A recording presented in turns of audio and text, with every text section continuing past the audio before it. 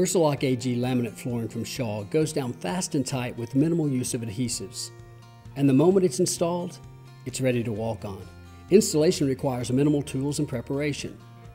Underlayment, tape for underlayment, your choice of saws, no flip clips, 3/8 inch wooden or plastic spacers, a tape measure and scribe for marking cuts, a wood chisel or rasp for installing around door jambs or against cabinets, adhesive and tape which may be required for tight installations. Let's start with a room that has been cleared of previous flooring and trim removed. Door jambs have been cut to provide clearance for the VersaLock AG. Roll out underlayment along the longest wall of the room and tape across the strips every few feet to hold seams together. Make sure to run the underlayment up the wall at least 2 inches. Base molding will cover this. If you're installing over concrete, fully tape the seams. Now it's time to plan your installation.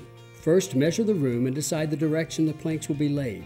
Calculate how many plank widths will be needed to span from wall to wall.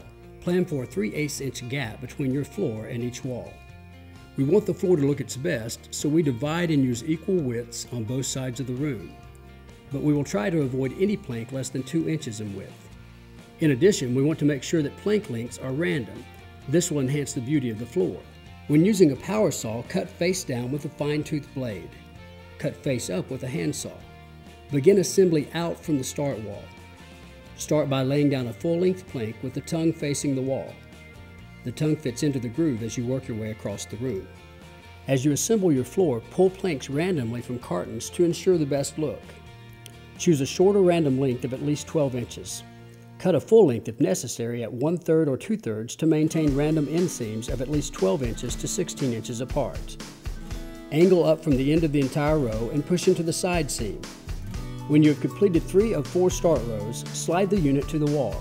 Use 3/8 inch spacers to maintain a gap with the wall.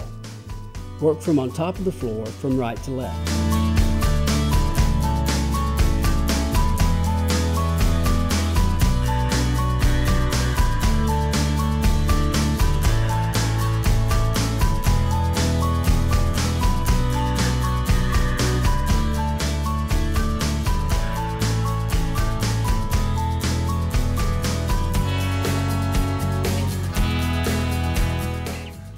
To put your final row of planks into place, first lay out the entire row directly on top of the locked row.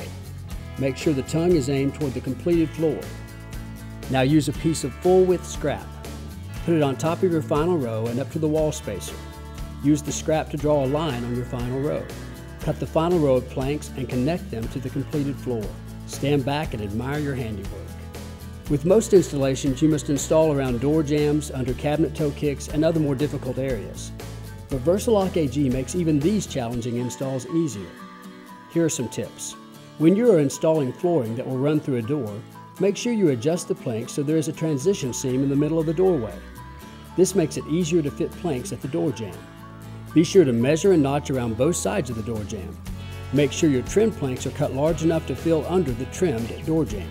When working in tight spaces, you may be unable to lift the planks 3 inches high to lock into place.